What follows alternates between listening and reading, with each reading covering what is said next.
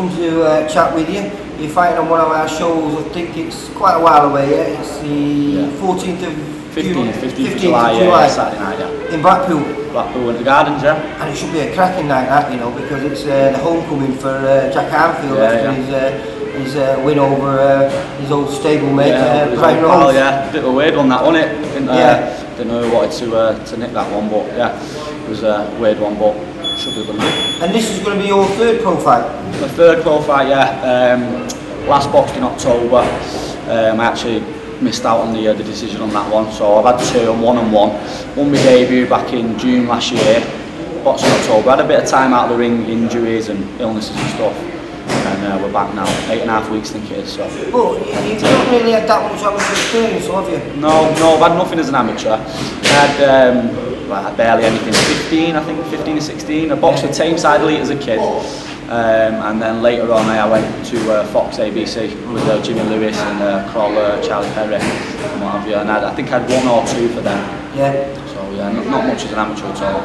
No, and what you're hoping to do then, because like you with Stevie, and he was talking to me, and you met up because he was looking for someone to help him out in the gym, wasn't he? Yeah, well I met him at a gym where I used to work when I was 16, and we just hit it off. I was a fan of Belly. Funny lad, isn't he? Yeah, very funny lad. I was a fan of him as a person, obviously as a fighter, because I've always been a big boxing fan and grew up watching him a bit. So when I met him, I was a little bit like, oh, yeah, Stevie Bell sort of thing. Yeah. We just hit it off. So we met up at that gym. We kept in touch, and then a few years later, he got in touch with me. Rose, come here. What are you? Come on. Quick, come and get the camera. Smell little girl, Rose. Sit there while I talk, yeah? How old is Rose? How old are you? 2. Say, I'm 2. You're 2, good girl. So you got something to fight for as well now? Yeah, definitely. Obviously she hasn't got a clue what I do. She just knows that I work in a gym with him. Crazy cat over there. But yeah, what was we saying then? We just talking about, like you say, with how you met with Steve, and you know, he sort of like got you back into boxing. Yeah, he did, because I'd quit when I met Stevie. I'd quit from the amateurs, and I used to play football at quite a good level. So I was just focusing on my football. Football's a bit easier, you know. A little bit, yeah. You don't. Although I've been punched in the head a few times playing football as well, but yeah. So we met up, and he said to me, I'm opening this gym. I'd love to have you on board. I like what you did at the gym where we met.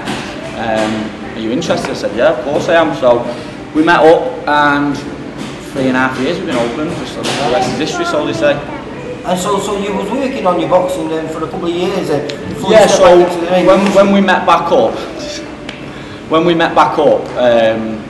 we did a bit of pad work because my manager said, "Oh, Ryan's a boxer," and I was like, you know, because obviously never at his level. He was like, "Oh, I'll take you on the pads." So I was like, "Oh." And when he took me on the pads, he was just like, he just pulled me to pieces. Like, if I ever thought I could box, he made me feel like I really couldn't. But it's good, and that's what he does now.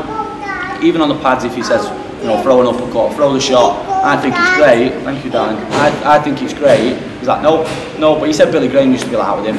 He's just a perfectionist, so it works for me. Works really well for me. But I mean, it should show you great confidence, because, like I say, with having none of that experience and stepping into the pro ring, it's very intimidating, isn't it? It is, yeah.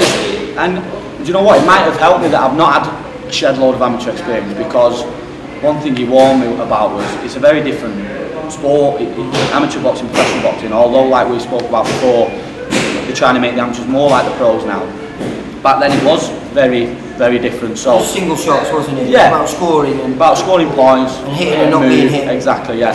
And you've got to be an all-round fighter in the pros. So it might have helped me in a way that I've not got loads of amateur experience, and I think I'm there, sort of thing. So. And you're hoping to try and get a run going, because obviously you've had those 2 fights, but what? It was nearly 7 months ago, wasn't it, your last fight, was it? Yeah, I think by the time we get in the ring, it might be even longer. I think like 8 months, 9 months, something. Yeah, October. We didn't get the win, but I've learned so much from that fight. Like, it was a close fight. I didn't get beaten. No, it's a good yeah, fight. Nathan Hardy, yeah. He's been in with a couple of our lads. He got on his debut. He beat one of our lads, Tom Barlow. Yeah, by knockout. In the third round. and then I think only a few months ago he stepped in with Danny Wright. Yeah, and Danny dealt with him really well, yeah. An unbelievable kid, yeah, and he really managed. I thought Danny was going to take him out early on, but he managed. Well, yeah, I think everyone thought obviously Danny's just going to stop this kid, but he was a very tough lad. He could punch hard. He was quite awkward, yeah. He slipped shots very well. Like, he doesn't look technical, but when you're throwing shots at him, I don't know whether Danny would say the same, but when I was throwing shots at him, you know when you can just feel you're not landing that well, so like kind of bouncing off his shoulder, bouncing off the top of his head, you're not quite getting there. And yeah, there was a few things wrong for us on the night. We're not going to go into that, but yeah, I learned a lot from him. Experience just made a massive difference. It was only your second fight. Yeah, and my 17th fight in my whole career. So who's not a journeyman. Yeah, as we were saying, you know, he's a guy who's on the road, who's looking to win every single fight that he goes out to compete in. So realistically, you know, you're at a big disadvantage. So, yeah, true. You know, and to be honest, a lot of people said to me, "Who are you fighting?" I said, "Nathan Hardy." They were like, "Are you sure? Like, it's a risk. That is a big risk."